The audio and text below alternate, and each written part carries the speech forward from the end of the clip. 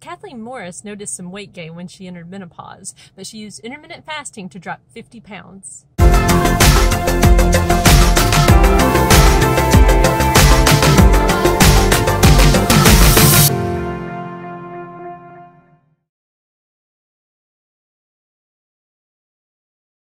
Thank you so much for being here. Why don't you introduce yourself, tell people who you are and what you do?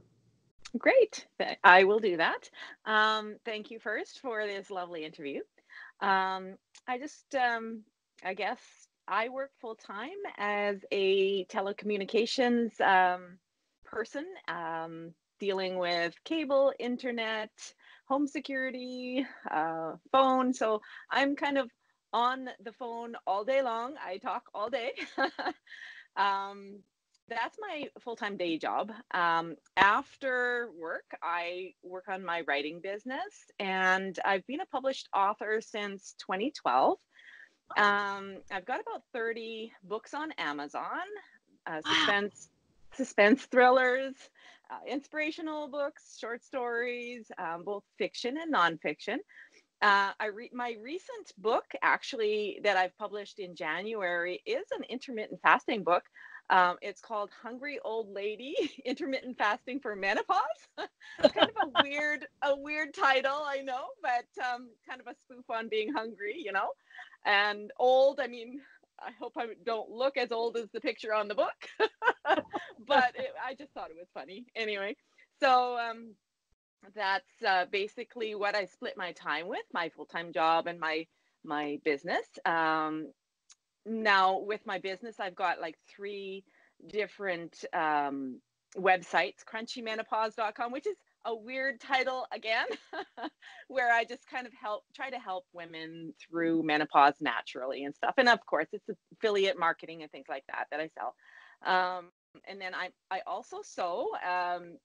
I've got a website that's called catfitstitch.com, and I write tutorials and things like that. And I'm currently working on a course, my very first course, which is kind of scary. Oh. And I've also got a website for my writing called storytellercat.com. And I write about writing. I write about self-publishing, which I am an indie author. And yeah, so that's what I do for my work. And I've been married to my wonderful husband for 31 years, and I've got 3 kids, grown kids, and 4 grandchildren. So that's me in a nutshell. Awesome. Well, why don't you tell everybody how you found success with intermittent fasting? Like, how much did you lose, and how long did that take? Okay. So I lost about 50 pounds, and I've managed to keep it off. I started that in 2014. It was the 5-2 fast, actually, that I started with. I don't know if a lot of people really even know what that is. You hear so much about other kinds of fasts, like with the OMAD and stuff like that, but not a lot about the 5-2 anymore. But I think that's really where things originated with Michael Mosley in the UK. And I joined a Facebook group. That's where I first started hearing about this 5-2 fast. And I think most of my weight was lost with the 5-2 fast. And what that is you pick 2 days a week where you cut down your calories. I would pick like Monday and Thursday, where, women are allowed like about 500 calories and men are allowed 600 calories. And I started off with that. And then I kind of gradually branched into a 16-8 where, you skip breakfast. I like to alternate things and stuff like that. So I did the 16-8, did the 24, the warrior diet, and gradually progressed to the OMAD diet, which is 1 meal a day, which I just love. But I do, I like to be versatile and stuff like that. So I do long fasts here and there too. And I call them my detox fasts. So very good. Yeah. And so you've been maintaining for how long at this point? Well, since the beginning, from 2014. So okay. Yeah. And so when you're maintaining, what does that look like for you? Well, basically I just I get up, I eat nothing. It's kind of boring, but I mean, I eat nothing, but just drink water when I'm, thirsty. I get ready for work. I I like to walk as well, and I started this little kind of walk to work program for myself. Mhm. I'm about 4 miles away from my work, and it's quite a trek. It's Yeah. actually through like a heavy highway and industrial kind of area. It's not really fun to walk, but I love walking so much. And my problem was the time, the time that it takes to put the walking in that I like to do. And so I thought, hey, why don't I just go and walk to work? So 4 miles I walk to work. Not every day. I hope to do more, since now that it's springtime and stuff like that. But if I can do it at least 3 or 4 times a week, then I do. So I walk the 4 miles to work, get to work. Don't even think about food. I don't have lunch. I go out for a walk then again on my breaks and on my lunch hours. And I try to get in as much walking as I can. Then when I get home, I'm ready to eat. And so I make supper, and that's what I have. So Awesome. Now that you're in maintenance, do you find that you do OMAD like every single day, or do you mix it up a good bit with different kinds of intermittent fasting? I do it every single day, but I like to throw in a 48-hour fast every Thursday, usually. Some weeks I don't. It just depends on what happens. But for the most part, it's OMAD. Uh, it just was a natural progression for me. And I just really love that simplicity of life, not having to worry about what do I have for breakfast? What do I have for lunch? And all that. It's just the one meal. And yeah. So. Very good. What about a little bit of backstory on your weight? Like, has it always been a challenge for you, or was this something that just happened later in life? No, I never struggled with my weight my Mm. entire life. It was menopause. Ah, Seriously, it was menopause. I mean, when as a woman, you think, hey, I got everything together, whatever, and my weight's fine. And then boom. I mean, I went through menopause early. So like 47, I was, done and into postmenopause. I was shocked how it affected my body. It was like, oh my goodness. I mean, all of a sudden, I'm getting weight around the middle. I never had that around my rib cage or anything like that before, my belly. And it's like, what is happening to me? This is crazy. So I knew I had to do something. And I kind of stumbled on this intermittent fasting. I never ever thought it would work. I didn't tell anybody what I was doing.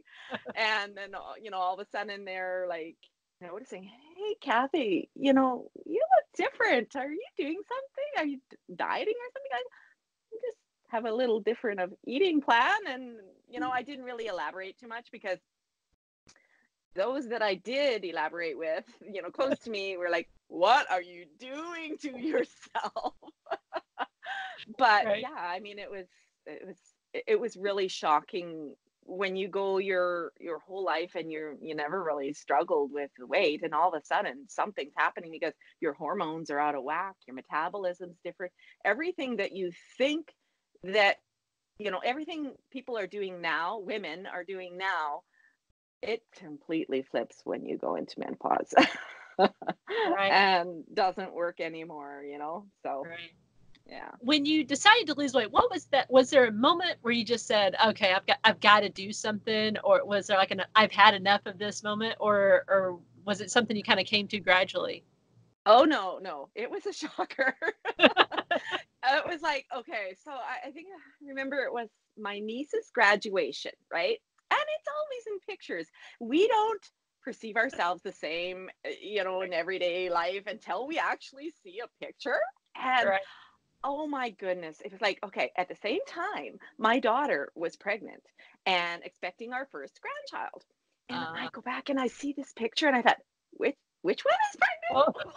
Which one is pregnant? Because I looked big, and I was so shocked. And I thought, oh my goodness, I got Mhm. to do something, And the funny thing is, before I even saw this picture, I would ask everybody, my friends close to me, do I look fat? Is, am I okay? And they all lied to me, Kayla. They all lied to me, every single one of them. And I was just, at first I was so mad. When I seen the picture, it's like, come on, you guys all lied. But I know they were just trying to save my feelings. But Right. then I thought, okay, Kathy, you got to do something, so I started listening to inspirational, motivational speakers on YouTube. One of my favorites, Tony Robbins. I love And him. oh, I love him. And, I remember one of his quotes. I was sitting in my office, this office, and my husband had purchased me a one of those pedal bikes because I said I got to do something. Can you just get me like a pedal bike or whatever? And so here I was on my pedal bike, biking in the office, listening to Tony Robbins, and he goes, "Get back to your fighting weight." And immediately Mhm. I'm bawling, immediately crying my eyes out. I'm trying, and nothing's helping. And I took I wrote out the quote and I stuck it onto my bike. And every day I went in there thinking, I'll be motivated. I'll keep on biking and then I'll really lose the weight. Nothing happened. Mhm. Nothing. It seemed like the more I went out and tried to exercise, like I joined the gym. My husband and I, we went faithfully every, other day or so. It did Right. nothing for my weight. And I'm like, what's going on? Am I going to be like this forever? I remember crying with my sister on the phone, like, am I going to look this big forever? It was traumatizing. It really Right. was. Right. And so then I thought, okay, yeah, no, I got to do some research. I love research. Mhm. Google's my Right. friend. Right. And so I found this 5-2 fast, and I found so many success stories from people that, not those gym rats, not the ones that you see are out at the gym every day. These were just normal people that, you know, maybe even struggled with some physical ailment or something that they couldn't go out and do the exercise. Well, Right. these people were successfully losing weight and keeping it off. And I just looked at the pictures and I read the stories and I thought, that's what I want. Mm. So then I just started secretly, no, didn't tell nobody. And the weight just, I was shocked. I mean, it wasn't right away. It was like maybe a couple of months after that. It takes some time. I mean, you can't just do it for a short period of time and think, well, I don't see any results. But because I wasn't expecting those results, it just, all of a sudden, oh, my Mhm. pants are loose, or my face is looking thinner, things like that. And then I thought, hey, this is something. This is something, and it wasn't just even the weight, it was like how I was feeling, and I had more energy, and it felt like less stress and all that. So I just kept on doing that, you know. Right. So, what do you think was the biggest challenge for you along the way, Biggest challenge along the way. or now? Well, Do or you do now, you think? okay. Yeah. Yeah. Well, even okay, say I'll say right now, right? It's that question of when is enough enough?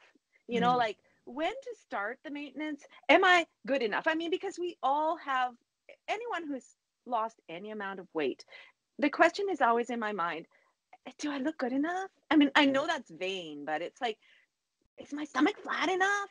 Right. Is my face, do I still have the jowls? Do I have, this and this and that?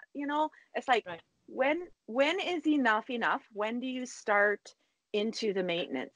And I mean, that was challenging for me because I used to, step on that scale every day. I used to count the calories, keep track of the numbers.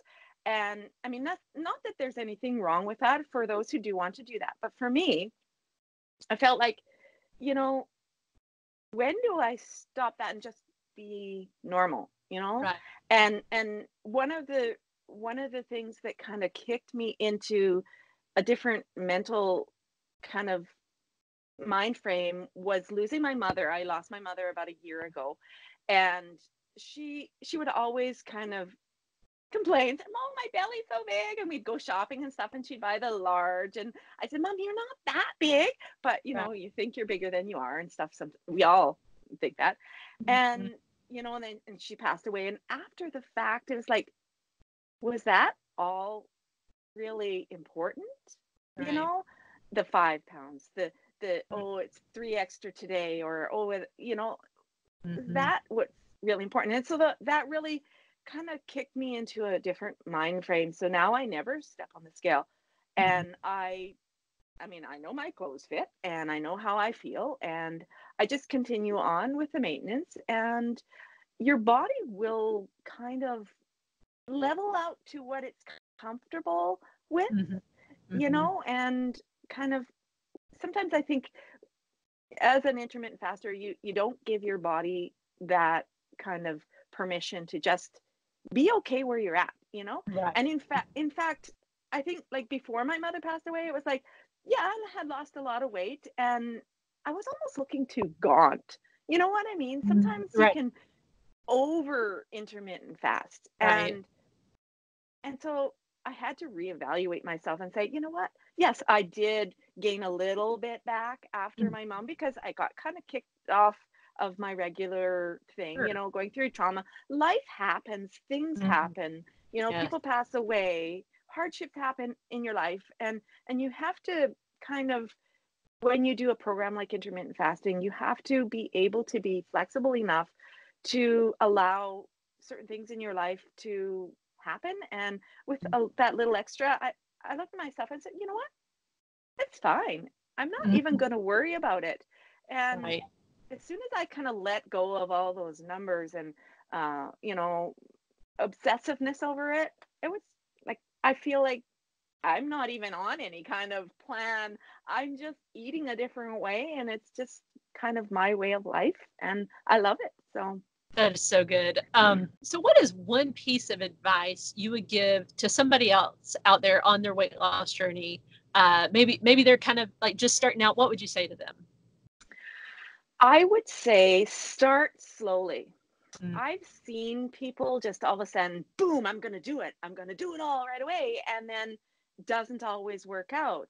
It's almost like an overload. You have to kind of give yourself time to experiment, you know, check it out, see what it's all about, do the research, you know, like try just skipping breakfast, do it for a little while and see how you feel. You know, you might really be surprised that, you know, hey, this is something I really like, or it really, you know, helps me, you know, with my health and my weight all at once. And yeah, I would say start slow. Also, do not listen to the naysayers. Don't listen to anybody, because I've run into so many that say, oh, you're harming yourself. Oh, you know, I've done the research and that's not healthy. Or are you anorexic? No, you know, it's like, so don't listen to the naysayers. Just experiment, you know, try different things and see what works. I mean, one thing, what works for one person may not work for another, and that's fine, you know? So yeah, I would say that those are the two things. Yeah. Excellent. So, is there anything that I didn't ask you that you really wish I would have? Let's see. What do I eat? Okay, yeah, that's a great question. I eat whatever I want. I'm sorry I to love say this. Some people think, oh, what? No, that's not right. It's right for me. I eat whatever I want. You know what? I don't want to live my life where I'm restricting this and restricting that. I just don't think that that's sustainable. You know, so many other diets like keto and, you know, others that other people, you know, think are so great. I mean, maybe they are. And yes, you can lose weight on them. And I'm not dissing them or anything like that. Those are fine if you want to do that. But for me, I just know that if you tell me I can't have a chocolate bar or an ice cream or whatever, eventually down the road, I'm going to have that and I'm going to fall off the wagon. So why set yourself up for failure like that? So, and especially, I mean, if I'm out with my grandchildren and it's a hot day and they want ice cream, I'm going to go for ice cream with them. I'm not going to say, no, Nana can't have that, because I'm not going to do that. I want to go out and have the pizza with my husband, or ice cream cone, or, some little treat like that. And so I just eat whatever I want. I'm the same exact way. So Oh, great. we're completely on the same page there. Yeah. So Kathleen, thank you so much for being here and for sharing your story. I think we have very much the same philosophies. If anybody would like to get into contact with you, what's the best way they can do that? Let's see. Probably my Amazon author page. Okay. Also my websites, crunchymenopause.com, catfitstitch.com, or storytellercat.com. And I also have YouTube channels for all three of them. I just don't have anything on my Storyteller Cat yet. I'm still working on that. Okay. Also on Facebook, I've got a Facebook group. It's called Menopause Maggie. It's a closed group, but we discuss all kinds of kind of natural remedies and things like that for menopause, and and intermittent fasting, things like that. So that's how. Awesome. Well, thank you again so much for being here, Kathleen. I appreciate it. You're welcome.